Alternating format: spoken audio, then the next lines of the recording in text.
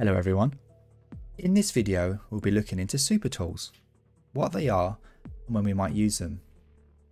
A SuperTool uses a set of Python files to both create a custom UI for your node using the UI module included in Katana, which is currently PyQt5, as well as being able to dynamically control the internal structure.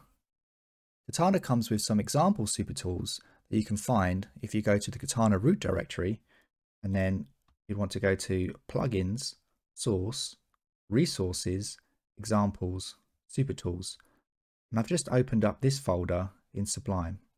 And in there you can see we have 3 different examples.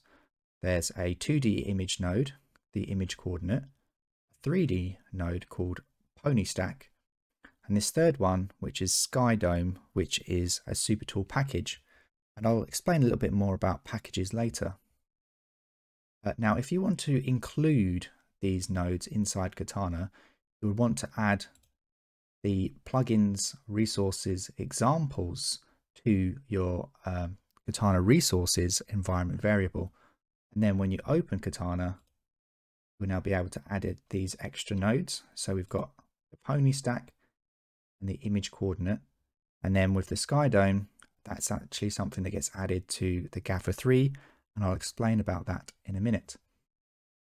So let's have a look at this PonyStack node.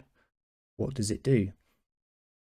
It has something you'll be familiar with a parameter that you can add a location, and it also has this UI that's been built. And you click the plus button and it adds a pony. We expand out our scene graph, we'll see that a pony has been added. And once you have a pony, you can then use a transform to move it. So if we say add a second pony, then just translate that by 10, we have our 2 ponies. And you can see that the name here is what is named in the scene graph. And then you can also click on a pony and hit delete and it will remove it. And there's some options here. So under your wrench icon, you can add a pony. And as well, if you right click here, there's an add pony option too. Okay, so let's have a look at the underlying code. So let's jump back over here. Okay, let's have a look at PonyStack. So we're going to expand this out.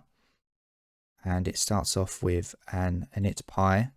And what this will do is register your SuperTool through the plugin registry.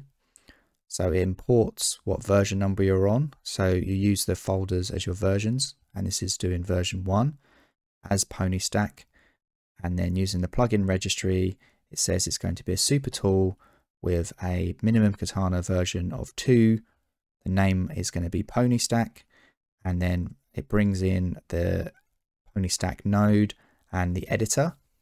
So if we look inside the init.py, inside your version, you'll see that that is importing from your node Python file, the PonyStack node class, and it's using this function of getEditor to pull in the PonyStack editor class.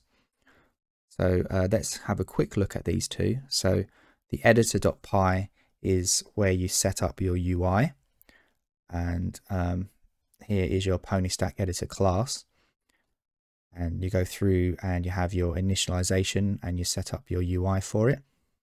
And then you can do things like show events and hide events and set up event handlers and have internal functions to build everything up, and if there's any updates. And we'll go through this in an example. And then we've got an action delegate that's set up. And this is how you add in those options on the wrench menu and the context menu. And then you'll just add in this delegate to the register action delegate. Okay, and then the node.py is where you actually build your internal structure. So creating, the merge node that's inside, and how you add a pony, actually add the pony node. And you delete the pony node and reorder and things like that.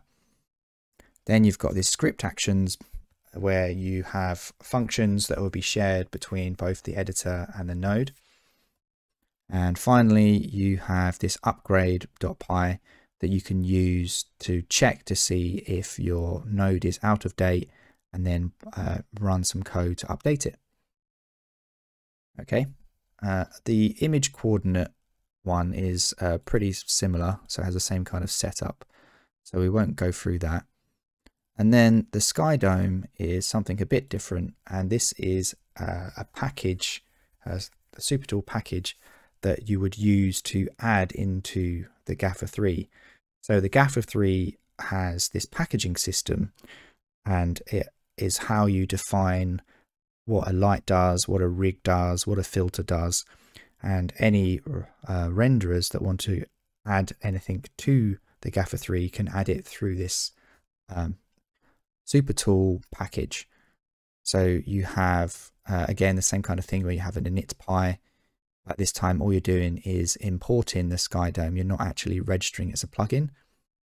And then in your init.py, you're now doing a package SuperTool API instead, and you're importing the sky dome package and then using the delegate only if it's in UI mode. And the delegate is how you build the UI. So it adds to the current GafferThree the UI for that. And then the package is the internal node structure that will be made whenever you add that package. So what we can do is, if we go back to Katana, let's go to our GafferThree node. What we can do is go to our Python tab. Let's middle mouse click and drag our GafferThree node over here. And let's save that as a variable GafferThree. And then from our GafferThree,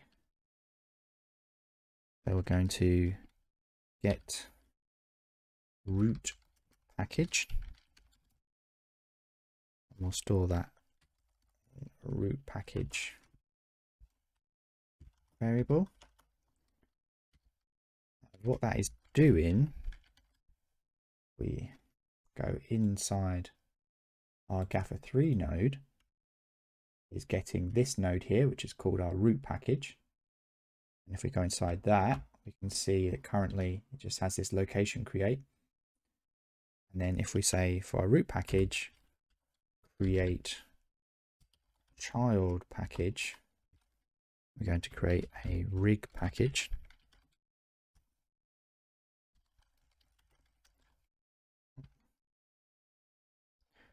Store that as a rig package variable, and that's now made a rig in our UI and created this node, which is our rig package node.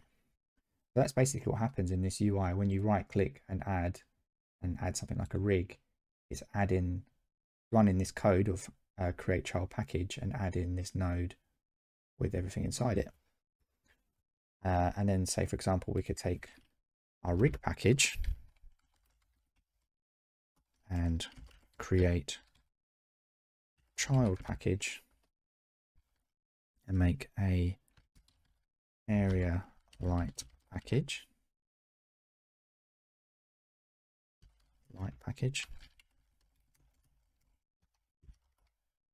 Now if we go inside our rig package, we have our area light package. And if we go inside this, we can see what an area light package has. So it has a light create, an attribute set, materials and material assigns, all these things. And, you know, depending on which renderer you use, it will have different packages. So, you know, a 3D light package will look different to a RenderMan light package. And, you know, they all define their own packages how they want. Okay. So now you have a bit of an understanding of how you can utilize a SuperTool. So you can build something that has a UI, and then you can use functions inside of it to change those nodes. And it's important to think about that when you build your SuperTool, what functions will be also available to the user, because you can see it's quite easy now for me to build things in the GafferThree using those functions. and you can do all sorts of things. So you could be able to then iterate over all these different packages and get things like the material node inside and change the parameters.